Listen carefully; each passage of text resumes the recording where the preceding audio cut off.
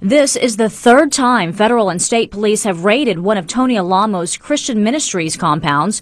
The FBI says this latest operation in southwest Arkansas follows a 2-year investigation into possible child pornography. The state investigation is aimed at allegations that children living at the Alamo facilities may have been sexually and physically abused. Authorities have not disclosed how many children live in the compound. Owner and minister Tony Alamo denies any wrongdoing. CNN reached him by phone in Los Angeles, California. Why did they make up allegations against Jesus and nail him to the cross? They will not find any pornography there. There is none. There never was any. And there's child abuse or child pornography or anything like that. They're barking up the wrong tree this time. Alamo has not been charged, but one U.S. attorney told the Associated Press he expects a warrant to be issued for Alamo in the coming days.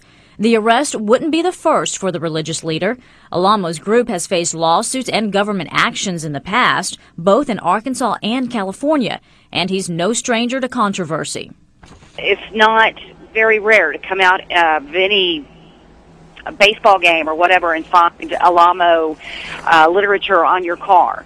Now, as to his popularity, there are quite a few people around here with whom he isn't so popular.